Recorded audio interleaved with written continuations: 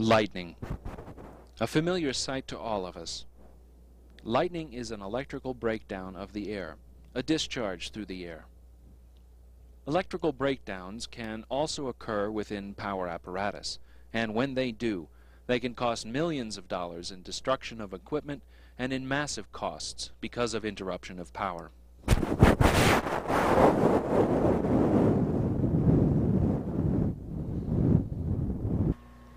Since much of this power equipment requires insulating liquids, there is great interest in understanding the details of electrical breakdown in liquids.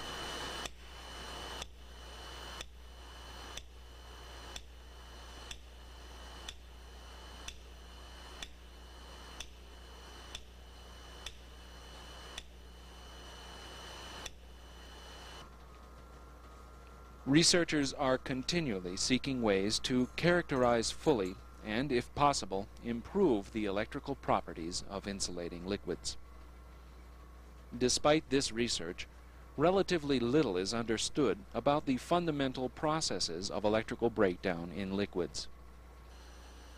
To qualify new liquids for use and to test existing liquids for suitability, new measurements and standards need to be developed which rely on an understanding of the breakdown process in liquids.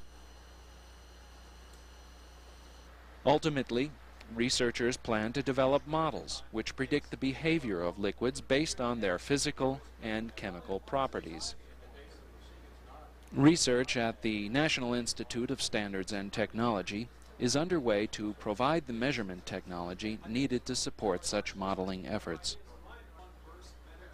At the Gaithersburg, Maryland site, a laboratory facility has been developed to measure the entire electrical breakdown process from before its initiation to after its completion.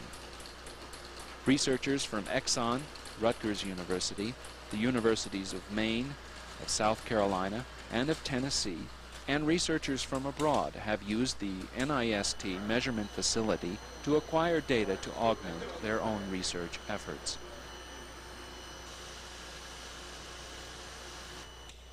In a typical laboratory measurement, the electrical breakdown occurs between a pair of electrodes positioned inside a liquid containment cell. In this experiment, one is spherical and the other is a needle. As with lightning, the breakdown process occurs in a very short time interval. With liquids, that time interval can be from tens of millionths of a second to only a fraction of a millionth of a second, depending upon conditions.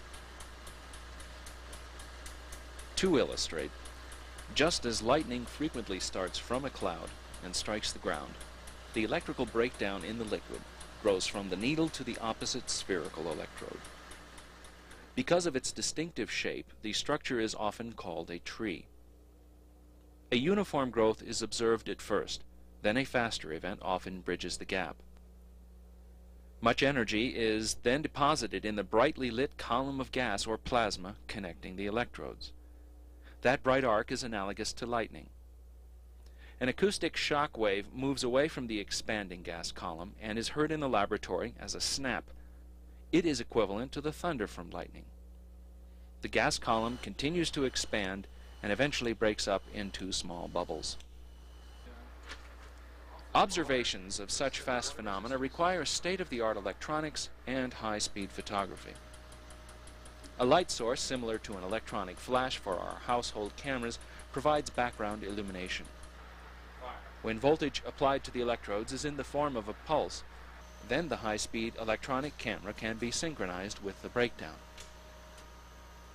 A sequence of pictures is produced which shows the growth of the breakdown process. The configuration is straightforward. We show the resulting photographs at the lower left and the view of the electrode gap at the upper right. The operator initiates a sequence of events. The high-voltage pulse generator is triggered, as is the flash lamp. While the voltage rises, the light comes on, and the high-speed electronic camera is triggered to photograph the fast growth of the tree. All this occurs in less than 10 millionths of a second. By varying the conditions of the liquid, its pressure, temperature, chemical and particulate contamination, a better understanding of the breakdown process can be obtained. It is by analysis of such images and associated measurements that needed data are provided to understand the process. Even more important than our understanding of the growth of the breakdown tree is our understanding of how it is initiated. This is particularly true for the application of steady-state voltages as used in the commercial power systems.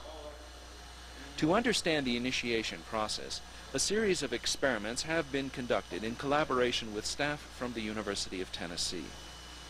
These experiments focused on phenomena known as partial discharges. Partial discharges are small events which do not lead directly to breakdown. However, over a long period of time, such partial discharges can cause a degradation in liquid insulation systems. To photograph these partial discharges, we need a continuous light source, such as a laser, and an electro-optical shutter to limit the light entering the camera while pictures are not being taken. DC high voltage is applied to the electrodes, and an amplifier designed at the University of Tennessee monitors the current in the needle.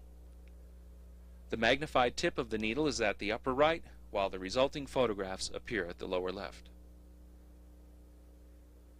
The initiation of the partial discharges is entirely random, and that poses a measurement problem. If you don't know exactly when the event will occur, when do you push the button on the camera to take the picture? Because the events are so short and happen so infrequently, one could take millions of pictures but get no useful data unless some way is found to provide proper synchronization of the camera with the partial discharge. If we simply trigger the camera by sensing the initiation of the partial discharge, the camera will only take pictures after the initiation of the event because of the delays in the electronics. To get around these problems, NIST has developed a technique to synchronize the camera with the event under study. It is called an image-preserving optical delay. Its addition to the experiment permits us to observe the first stages of growth. The very sensitive amplifier detects the initiation of the partial discharge. At that moment, the image of the initiation of the phenomena is launched into the image delay system. Shortly thereafter, a pulse from the amplifier triggers the electro-optical shutter to open and the high-speed camera to begin taking pictures. Although the initiation of the event is over, its image hasn't yet reached the camera because the optical delay stores the image information in the air. Because of this image delay, the camera photographs processes which occurred before the camera was triggered. In this way, the camera is able, in effect, to look back in time and observe the moment of initiation of the partial discharge, and then follow its growth. Using this and other new measurement approaches, the following picture of partial discharge initiation emerges.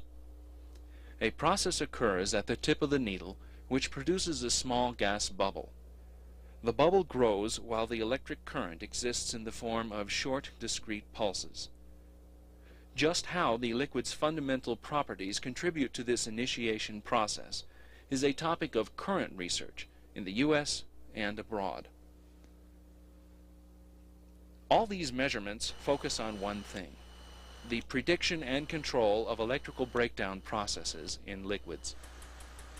The knowledge gained from the use of the measurement techniques developed by NIST will greatly enhance our ability to classify the performance of liquids to be used in power apparatus.